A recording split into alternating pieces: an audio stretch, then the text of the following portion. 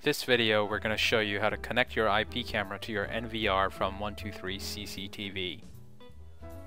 The first step is to download the config tool from our website. Here on my desktop I have it located on the left hand side. There's a zip file and then I extracted it into its folder. I'm now going to enter the folder and show you what's inside. It's going to be another folder perhaps. Click on it and then double click on config tool. Now you'll see a program window that will show you what IP cameras or other devices are connected to your network. I'm going to locate the one where I need to change the IP address and double click on it. After I double click, it's going to show a pop-up where it's going to ask you to connect to the camera with a username and password. You leave your username as admin and password as admin and the port as 3777.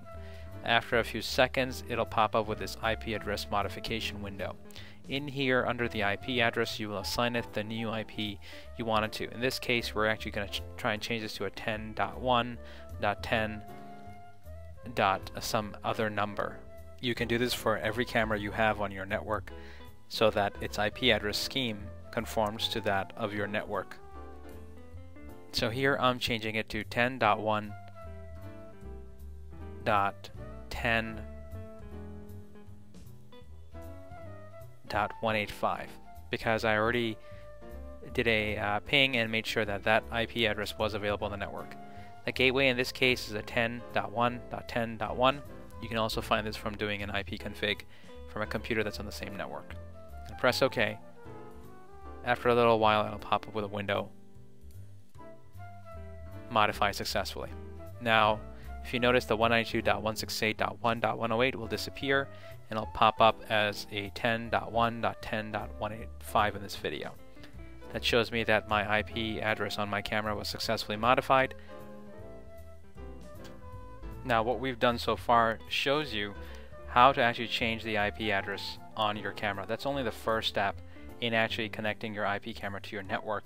Now you need to connect your IP camera to your NVR so the NVR can get video from the IP camera and show it to you. This little config tool you'll find very helpful in configuring every single camera you have on your network. You want to plug one camera in, change its IP address like we did in here, and then proceed to the following step where we're going to start using the PSS software. We have PSS installed on our computer. You can find the icon for it on the desktop. In this case it's on the left hand side. Since we have it running, we're going to go into the taskbar and maximize it by using the icon there.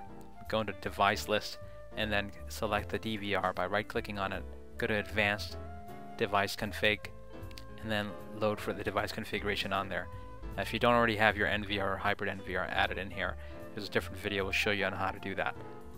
Once the device config is loaded up, you want to go into remote device, and from this section you're going to actually get an overview of what IP cameras are present on your network.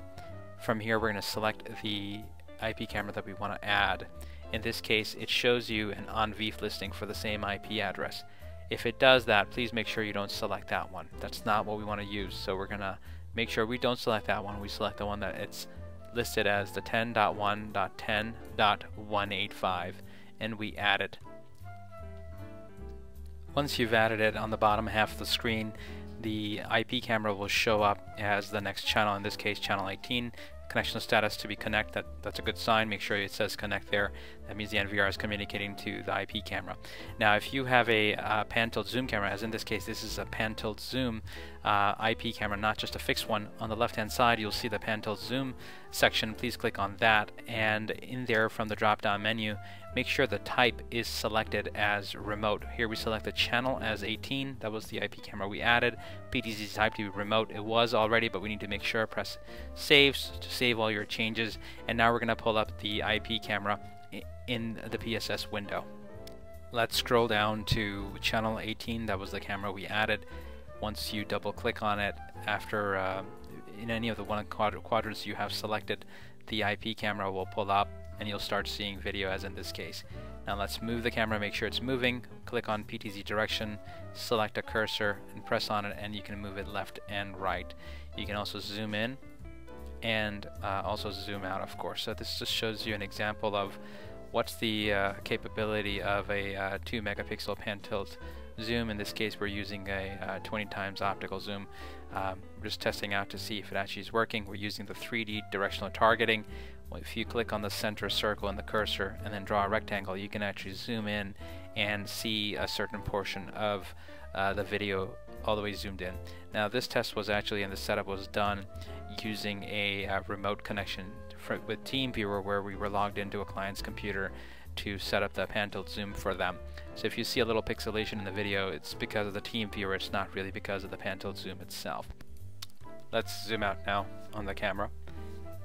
Well, this concludes our tutorial on how to add your IP camera to your network and also add it to your NVR or hybrid NVR.